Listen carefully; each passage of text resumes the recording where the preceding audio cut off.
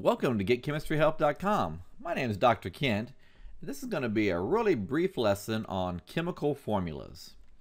Now, a chemical formula is basically a shorthand way of expressing the types of atoms and the number of atoms that are present in a substance. So, for example, one chemical formula you've probably heard of is H2O. So that's the chemical formula for water. Another one you might have heard of is carbon dioxide is CO2. So these are just shorthand ways that express the type and the number of atoms. Okay, so here's another one. So H2SO4 is sulfuric acid. So why don't we just take a second and break this down and try to decipher exactly what this is telling me. Okay, well H, that's telling me that's the symbol for hydrogen. So there's hydrogen. How many hydrogens? Well, the subscript after the hydrogen tells me there are 2 hydrogens present. How about S? Well, S is the symbol for the element sulfur. Now notice there isn't a subscript here. So if there isn't a subscript, we just assume that means there's only one. O, that's the symbol for oxygen, and the subscript is 4. So there must be 4 oxygens. So sulfuric acid is composed of 2 hydrogen atoms, 1 sulfur atom, and 4 oxygen atoms. Well, how about water? Well, water must be 2 hydrogens and 1 oxygen. Carbon dioxide must be 1 carbon and 2 oxygens. Now, sometimes in a chemical formula, it's useful to use parentheses so we can clarify what's going on with the actual structure or the composition. So, for example, this molecule here is TNT, which is a very famous explosive I'm sure you've heard of. So, TNT is C7H5 parenthesis NO2 parenthesis 3. So these parentheses are trying to set off this NO2 group as being separate.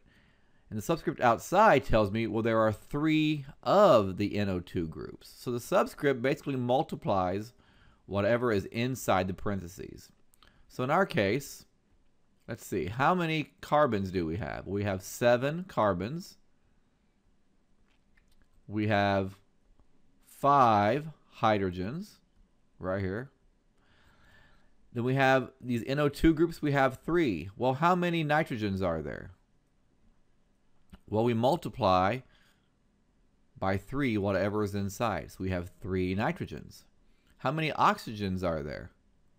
Well, again, we multiply by 3. So 2 times 3. There must be 6 oxygens. So there you go. TNT has 7 carbons, 5 hydrogens, 3 times 1, 3 nitrogens, 3 times 2, 6 oxygens. Okay, so let's wrap it up with a few examples. The first one says Mg3 parenthesis PO4 parenthesis 2. And the way we would commonly say that, by the way, is Mg3 PO4 taken twice. So we'd say taken for whatever was in parentheses. So Mg3 PO4 taken twice because of the 2 here. Okay, so this one has magnesium, that's Mg, has phosphorus, that's P, and it has oxygen, that's the O. Well, how many magnesiums do we have? In this case, there's 3 magnesiums. How many phosphorus do we have? Well, there's 1 in every PO4 group, and there's 2 of those groups. So we would have 2 phosphorus.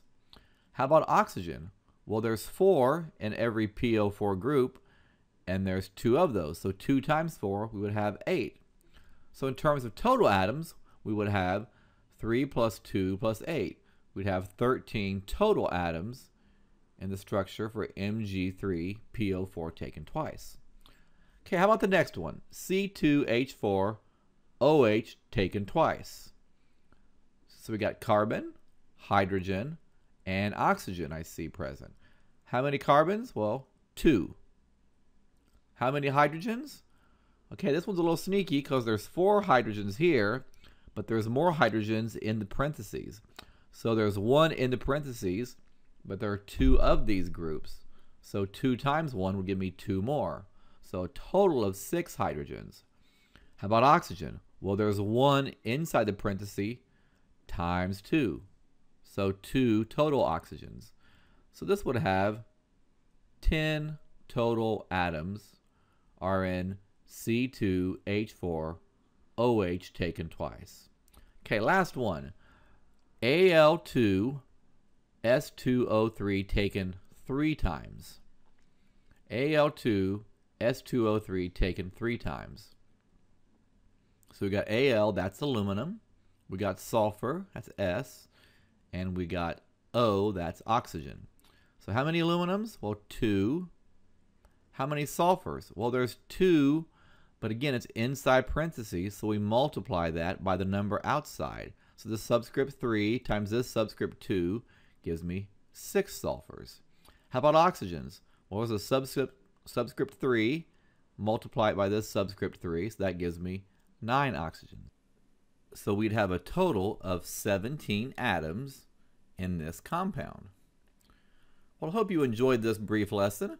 Be sure to click on the subscribe button so you can be notified as soon as new videos are posted. And we'll see you next time. Thank you.